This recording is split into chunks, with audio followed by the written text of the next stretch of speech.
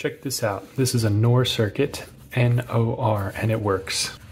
If none are pressed, it's a 1. If one is pressed, it's a 0. If the other is pressed, it's a 0. And if both are pressed, it is a 0. Here's everything you need to know about building NOR gates from scratch.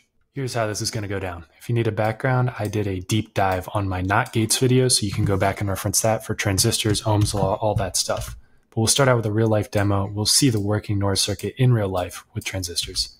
We'll go over materials that we'll need. We'll see the truth table, which defines the behavior of the circuit in a logical sense. We'll look at the logical diagram in Logisim. Logisim lets you play with the gate interactively, which can be nice. We'll look at the circuit diagram. We're going to build an RTL or resistor transistor logic version of this circuit. We'll look at some of the alternatives built into Circuit.js that will give us ideas for other possible implementations of this circuit. And finally, we'll look at turning that Circuit.js diagram into a breadboard implementation that we can use in real life. Before we get too carried away, this is PageKey, so I have to give my Take Back Tech spiel. Basically, the whole world runs on tech. Think of your smartphone, everything. It's a tall stack of abstraction from the OS level all the way up to applications, browsers, all that stuff.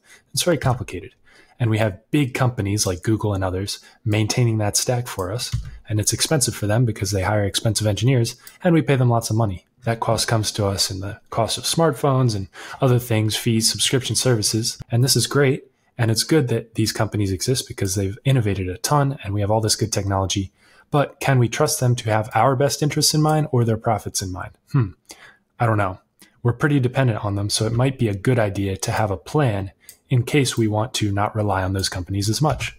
So if we learn more about tech, then they have less leverage over us in our daily lives. That's the whole point of Take Back Tech. Just learn, educate yourself, and take back control of the technology that runs your life. Okay, let's see a real-life demo and take a closer look at this NOR circuit with transistors in real life. As I already showed, if you click either or both of the buttons, it turns off. That's the whole of the NOR circuit. And then you have your two transistors here. You have your 1K resistors and your 220, and then you have your output LED. And then just wires connecting it all together. That's it. So what sort of materials do we need to make this happen? We need 2 transistors of the NPN persuasion.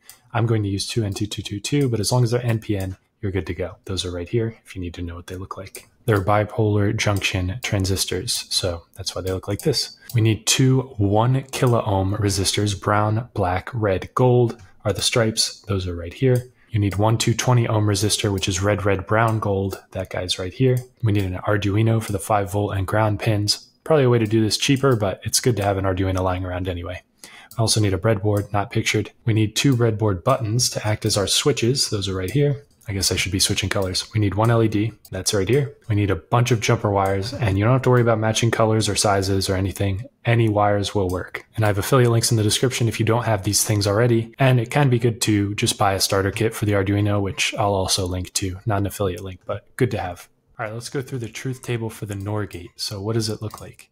When A is 0 and B is 0, you get a 1. That is the only case in which you get a 1. It is not OR. So anytime that an OR outputs a 1, we're going to be a 0, and vice versa. It's the complement. So anytime either of them are in any way lit up, including when both are lit up down here, it's going to be a 0. So when nothing is pressed, it'll light up. Otherwise, it'll go off.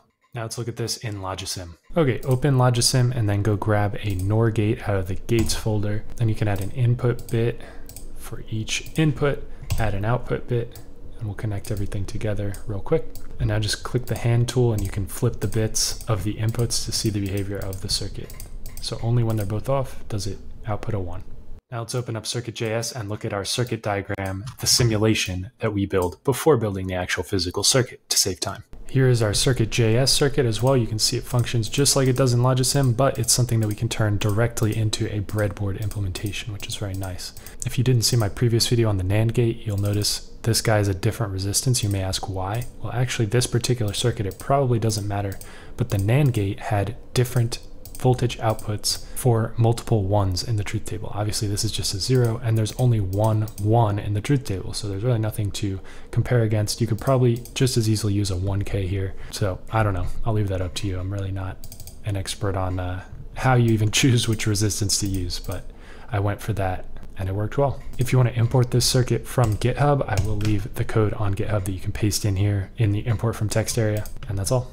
Let's look at the Circuit.js built-in alternative implementations to the one that we did, RTL, TTL, TTL, CMOS, and a new one, ECL. In Circuit.js, go to the circuits drop-down and you'll see logic families. You can find all of the NOR implementations here. So I'll just show them real quick. Here's the RTL version that they have, quite similar to ours in that it has resistors and transistors. Here's DTL or diode transistor logic. So they're using diodes in here, and they have one transistor over here. Here's the TTL or transistor logic version. There's nothing for NMOS for NOR. CMOS has a NOR right here. And new to me is ECL NOR/OR. And this is crazy complicated to me. I have no idea what's going on. Interesting that it has both outputs over here. Now, how do we translate this circuit diagram into a real-life breadboard implementation of this? Let's start with this path, which goes from power through the 220 resistor. You'll see we go from 5 volts over to this power rail so that the entire top rail is energized with positive. Same thing with the ground, which goes to this negative rail. So we can see for this piece that positive is going into this 220 resistor and coming into this row 22 here. From there, we go to the diode and to ground. That would be this wire right here. And then we have two connections. One goes to the collector of the first transistor. The other one goes to the collector of the second transistor. So that corresponds to these two wires. Here's the first one right into the collector pin. And here's the second one right into that collector pin. Now on the other side, we have these two switches. What does that look like? Well, we're going from positive into the button here. So this whole upper row gets energized. And then we go from positive to the second button right here. Those are our two switches. After the button, we go through the resistor into the transistor. So this top button goes through this resistor into the base or middle pin of the transistor. The same thing occurs over here for the second one. We come out of the output of the button, which is right here, through this resistor into the middle pin of that second transistor. And then finally, the output of both of those transistors, the emitter of both transistors goes to ground. So you can see that right here. This little red wire that goes up in the air for both of them goes back to this ground rail, which then goes all the way to that ground pin. Okay, that's it. That's all we had for this video. We saw a working NOR circuit. We reviewed the logical diagram and truth table. We created a circuit, simulated, and then we implemented that simulated circuit on a breadboard. So if you liked this video, subscribe to Take Back Tech. We're always rebuilding things from scratch and self-hosting, along with many other interesting, nifty little technical topics. So if you're into that, would love if you subscribe. Thanks for watching. See you for the next video.